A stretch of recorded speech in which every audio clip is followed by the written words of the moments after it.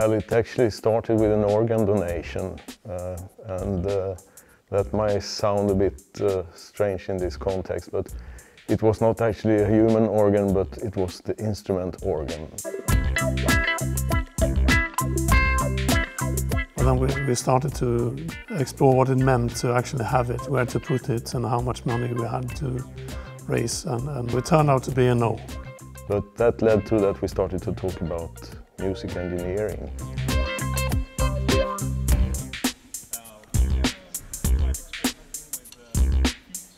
From the beginning we were talking about music and engineering, but deliberately we took away the and in between.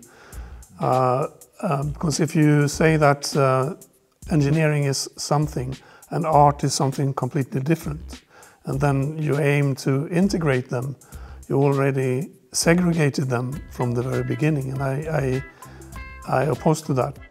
Perhaps we can say that it's something we can treat in an equal way instead of separating them.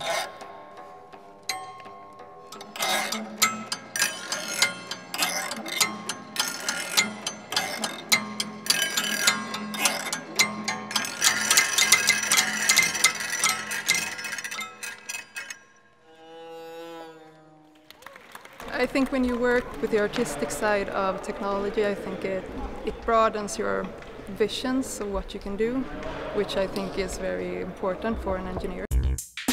I think what we would really like to achieve is some joint research activities at Chalmers on music engineering.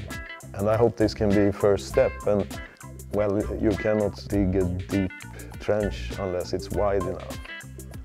So I think to widen your perspectives also helps you to dig deep down in your research areas.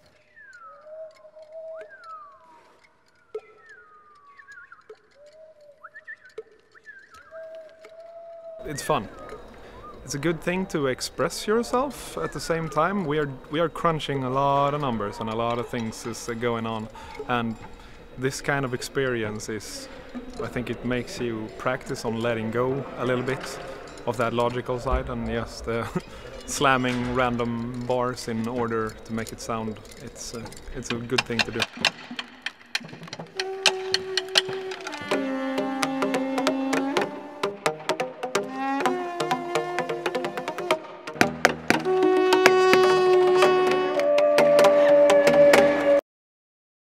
We don't examine the students in the way that they are giving the right answers to questions.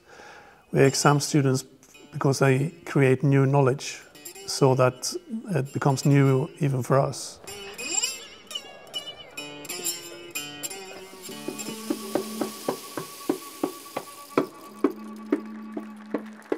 The teachers' team that we had, well, there wasn't any risk that it would be too technical or too artistic.